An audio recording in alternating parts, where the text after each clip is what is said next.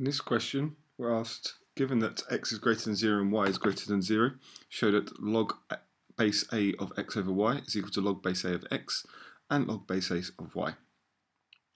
First thing to do in this question is to declare that we have a variable p, and that is equal to log base a of x, and that leads us to the relationship that x is equal to a to the power of p.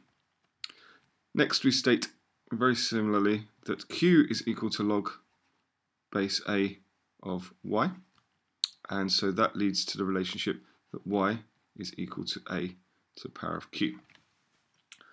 That is the first step of any log proof, identifying these two relationships. Next step, I want to do x divided by y.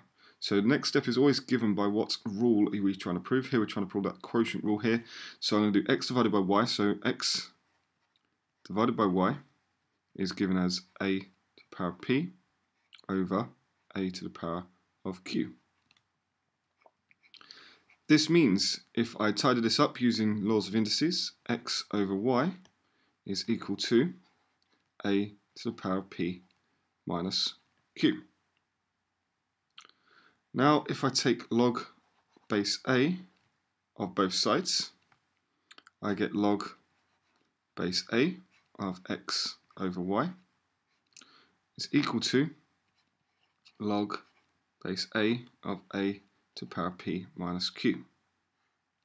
Now log base a and a to the power of something are inverse functions, so this leads to log base a of x over y being equal to p minus q. At this point we go back to our original definitions and we say, okay, well sub p equals log base a of x and q equals log base a of y back into this equation so that I get log base x over log base a of x over y is equal to log base a of x minus log base a of y as required.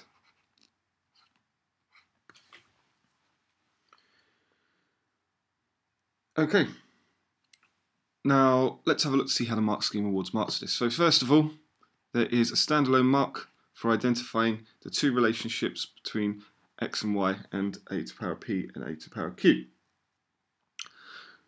Second mark is for it's a standalone mark for use of the laws of indices for x divided by y leaving us with a to the power p minus q.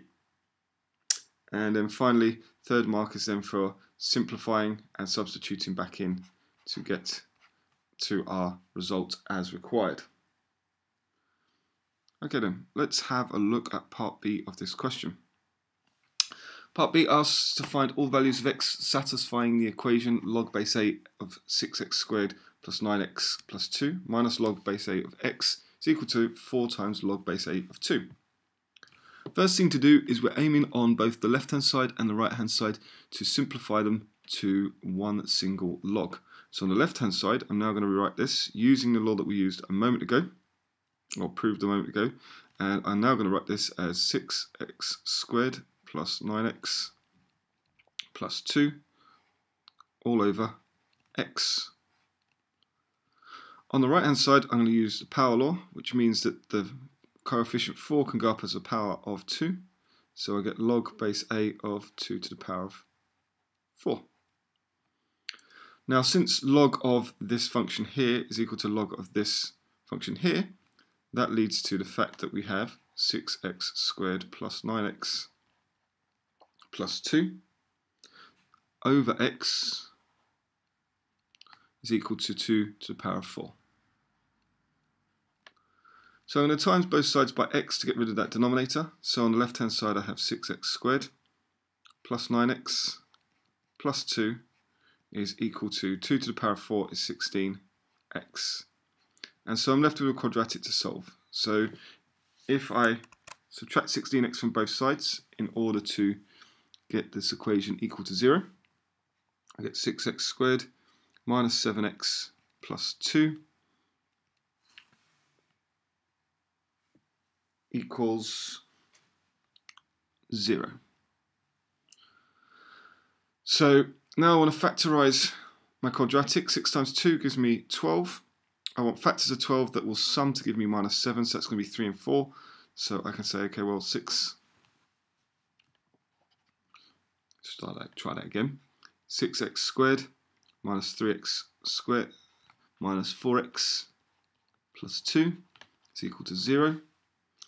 I can take 3x as a common factor out for those first two terms, so I get left with 2x minus 1.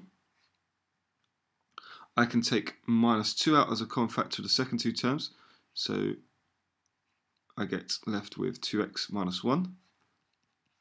And then the 2x minus 1 is a common factor,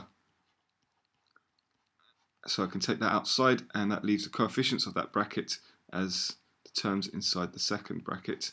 So we get 2x minus 1, 3x minus 2 equal to 0.